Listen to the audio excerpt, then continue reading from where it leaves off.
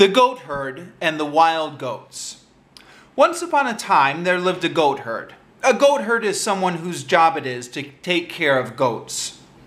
In old times, goats were an important part of people's lives. People kept goats for their milk. They used goat milk to drink, but also to make butter and cheese.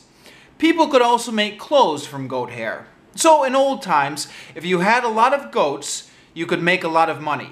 Now, there are two types of goats, tame goats and wild goats. Tame means an animal that lives with people. Wild means an animal that lives in nature. So, for example, a cat is tame because it lives with people, but a tiger is wild because it lives in the jungle. However, with goats, there are both tame goats and wild goats.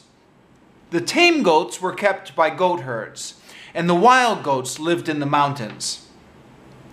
During the summer, the grass was green, and there was plenty of food for all the goats. But during the winter, the snow covered everything, and there was no food for the goats. During the winter, the goat herd always had a supply of grain, which he fed to his flock of goats. Grain is the seeds from types of grass that are eaten as foods, like wheat or rice. Flock is a group of goats. But the wild goats always went hungry during the winter. The wild goats noticed that the goat herd's flock always got food during the winter. So one winter, just as the first snow was beginning to fall, the wild goats sneaked into the goat herd's flock as the goat herd was taking his flock into the fold. The fold is an area that is surrounded by a gate where the goats are kept for the winter.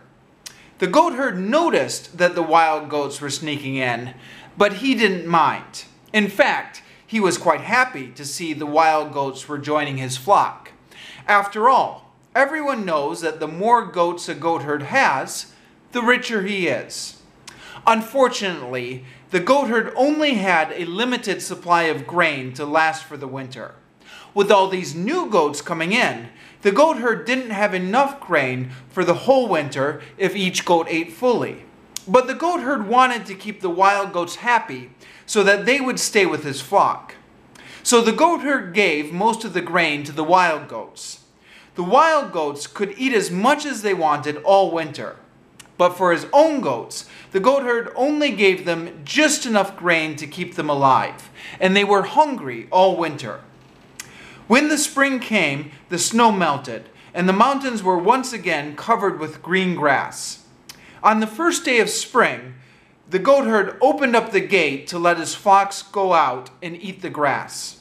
As soon as the gate was open, the wild goats ran out and started running back into the mountains as fast as they could. "Hey!" yelled the goat herd angrily. "What are you doing? Are you leaving me? You are ungrateful. I treated you very well. All winter I fed you better than my own goats." The wild goats stopped briefly, and one of them turned around to answer the goat herd. "But don't you see?" said the wild goat. "That is exactly the problem. We noticed that you were treating us much better than you treated your old goats. And we realized that you are the kind of person who always treats the new ones the best. So we are worried that someday you may get goats that are newer than us. And then what would happen to us? You would keep us hungry, just like you did to your old goats."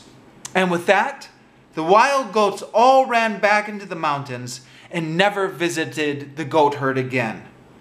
The moral of the story is, don't treat your new friends better than you treat your old friends.